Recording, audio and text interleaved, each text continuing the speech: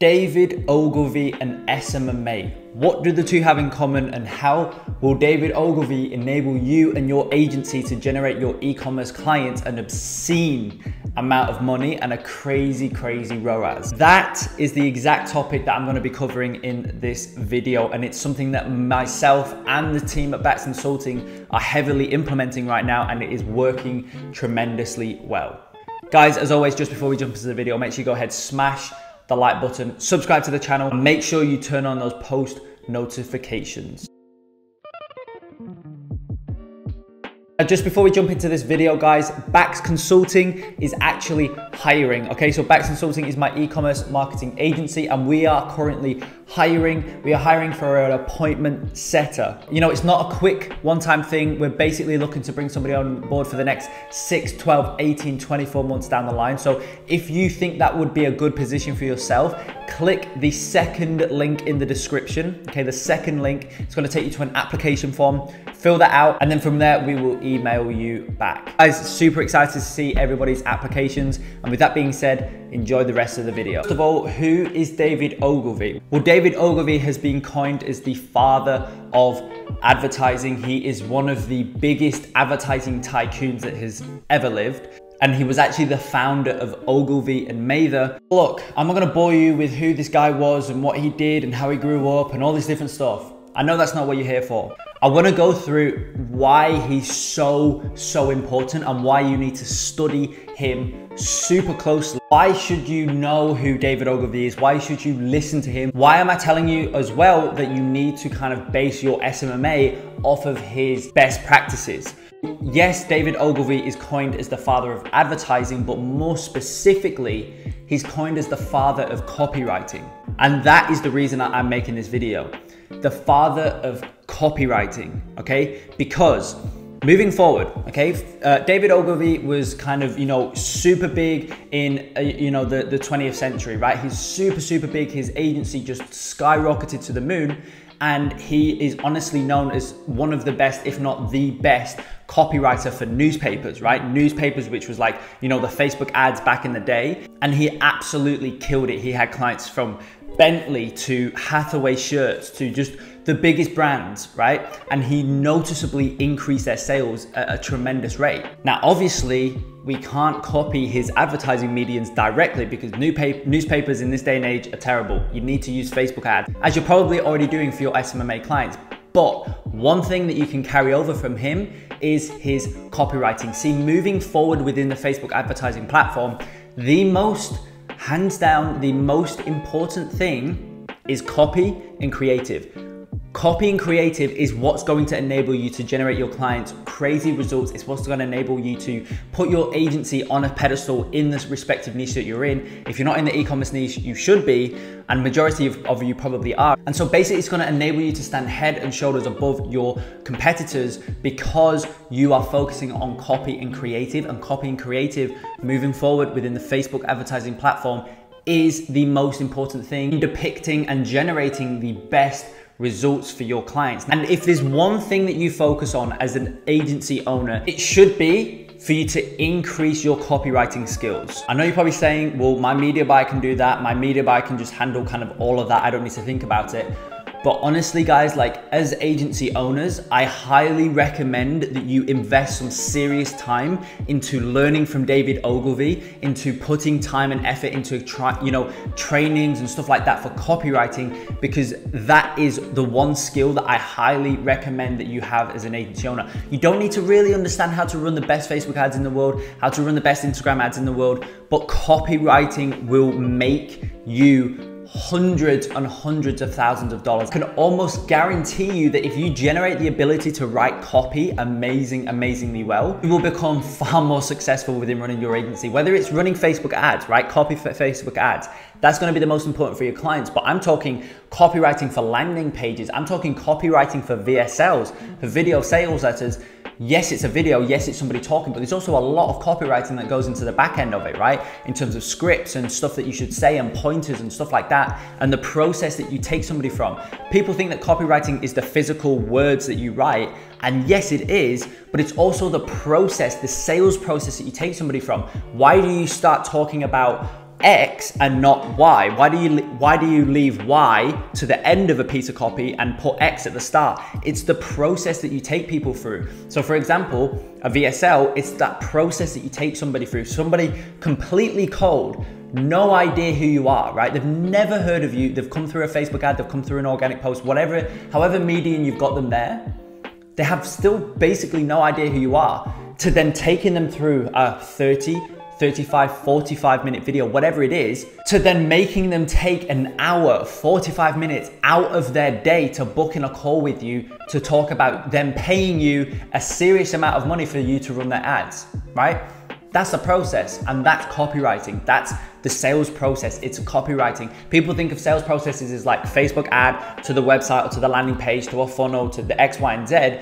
But there's also a sales process within a piece of copy, okay? And so it's like, you see that I'm getting a bit, energized here, but it's so important moving forward. For example, here's a real life example of how important copy is. One of our e-commerce clients that actually signed on with us at the end of last month was working with a previous agency who was running their ads for them, okay? And their unique CTR link click on Facebook, if you've ever run Facebook ads, you'll know this metric. By the way, never base your copywriting skills, never base your kind of CTR off of CTR all, okay? Within Facebook, there's different metrics. Never base it off of CTR all.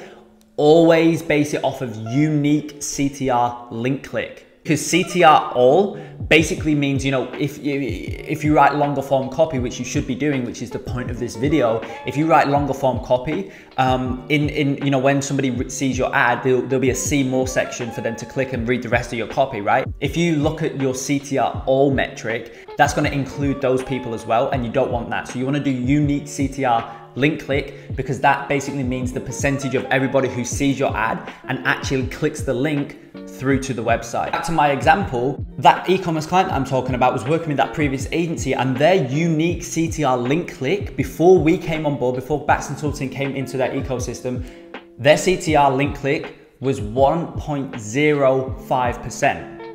And I mean, it's above a 1%, you should always be aiming to get at least above a 1% unique CTR link click. And it was, but that's, it was only 1.05%. Now let's move to this month, right? We've been working with this client, as I say, we signed them on at the end of last month. So this month has been entirely us, right? This first month of us, basically full month of us working with them has been entirely us. And right now I've got their ads manager pulled up. Right now, their unique CTR link click, that same metric is 3.01%. So we have effectively tripled the amount of people who see the ad and actually click through to the website. And so yes, we're scaling up, the ad spend has increased because we're scaling things up and we're getting, healthier ROAS and scaling the ad spend up and whatnot. Yes, we're doing that. But if we didn't, and we still generated this same CTR and we kept the spend exactly the same as the previous agency, we would have tripled the amount of people that we was getting to the website without spending $1 more.